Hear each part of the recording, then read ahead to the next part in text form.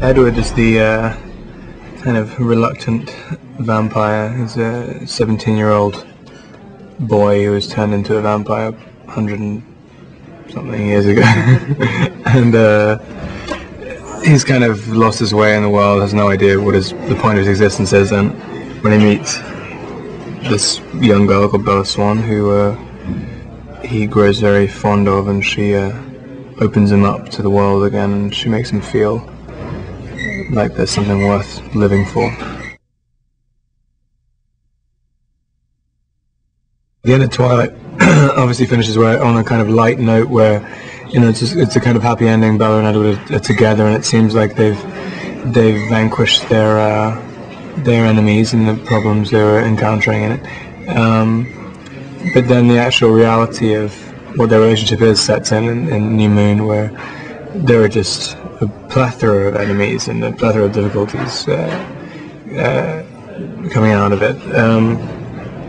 And New Moon is sort of dealing with that, and also dealing with the progression of their relationship and dealing with commitment to each other, as well as just the initial kind of first love story. It's Bella's 18th birthday, and everything, she goes around to the Cullens' house, and it's kind of all very, it's a sort of ideal birthday party in the minds of everyone involved, and it's all beautifully decorated and everything, and everyone's very happy, and Edward's looking at her thinking, you know, she can become part of my family and my life, and maybe this can work out the way he wants it to.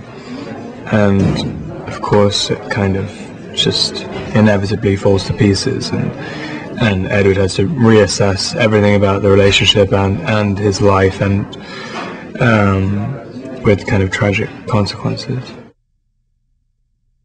The Volturi are kind of, I guess, the oldest known band of vampires, coven of vampires in the Twilight universe. They kind of, I guess they become the sort of vampire lords, or the sort of council. They dictate the rules of how vampires need to behave in the world, and they enforce them as well. So they're much older and more powerful than any of the vampires anyone's seen in the rest of the series.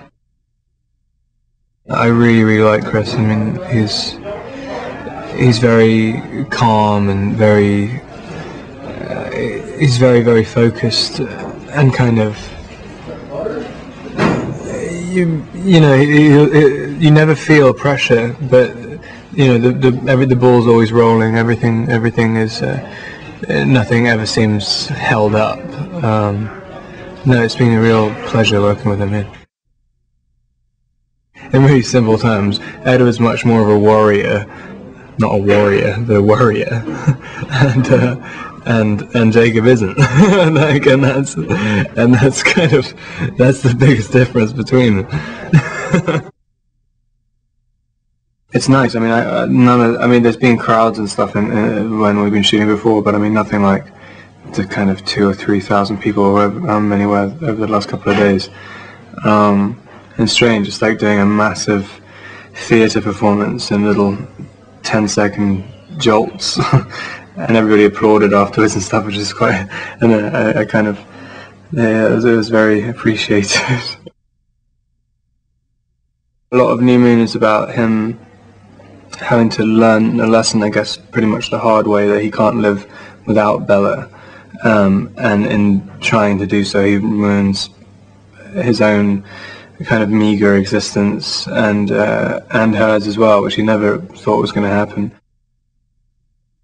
It's on much more of a grand scale than anything we did in Twilight. So it's interesting. It's all kind of so much more choreographed and stuff. So yeah, it's very operatic.